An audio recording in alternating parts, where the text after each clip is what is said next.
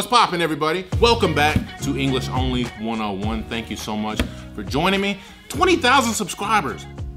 20,000 subscribers. I mean, it's not like 20,000 is a big number. It's not that big. It's a pretty big number.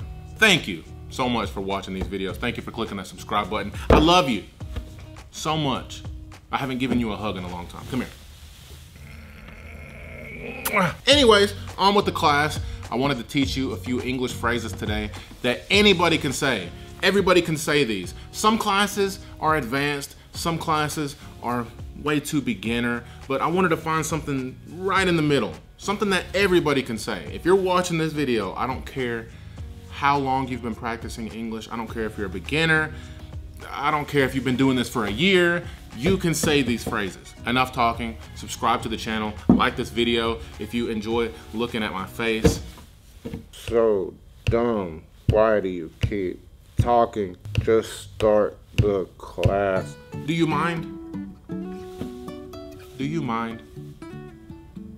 Do you mind? Do you mind? It just rolls off the tongue so easily. Do you mind? Do you? Do you mind? Now, what if somebody asks you, do you mind? You could reply, no, I don't mind. I don't mind. I don't mind. I don't mind. Mind. I don't mind. I tried that already. I tried that already. I tried. It's a TR. Tried that already. I tried that already. For example, you're having a conversation with your friend. My computer's not working. And your friend says, turn it off, then turn it on again. And you say, I tried that already. I tried that already. My sister asked me earlier, have you talked to Dad? Have you talked to Dad? Have you talked to Dad? The ED at the end of talk is almost silent. You can barely hear it, but it's there. Talked. But if you say it fast, have you talked to Dad? It almost sounds like I'm just saying talk without ED. Have you talked to Dad? It sounds like that when you say it fast. Have you talked to Dad? But if you slow it down and you really get in there, you can hear it. Have you talked? You can hear that ED. Have you talked to Dad?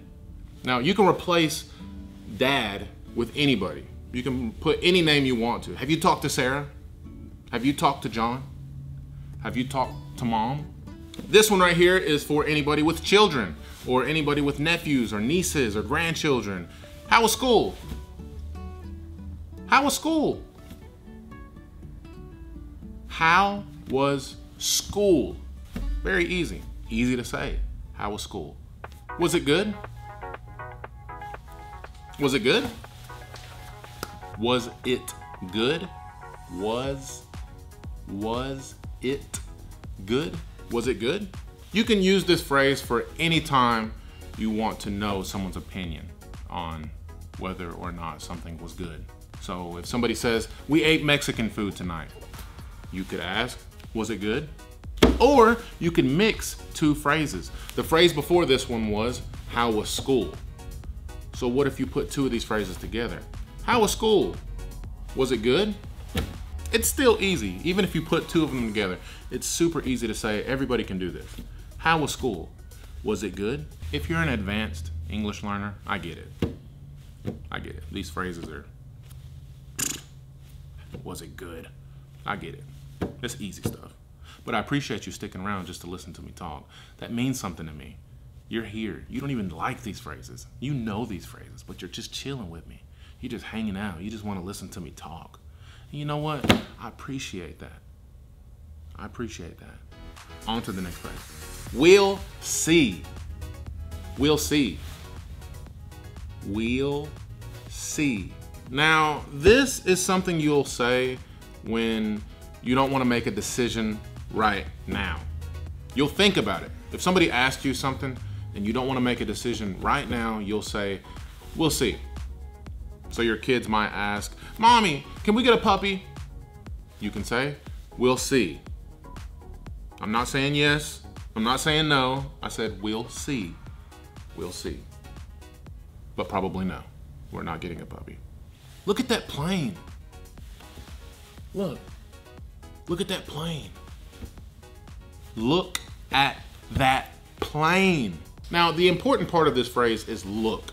That's what I want you to understand the most. Okay, look is a very important and vital piece of the English vocabulary. You need to know that word. So I'm just throwing this in a phrase. Look at that plane. You can replace the word plane with anything. Look at that dog. Look at that car. Look at that woman. Look at that subscribe button, man. Look at that. Look at that subscribe button. Look how pretty it looks, man. Slap that subscribe button, man. That's a nice car. That's a nice car. That's a nice car.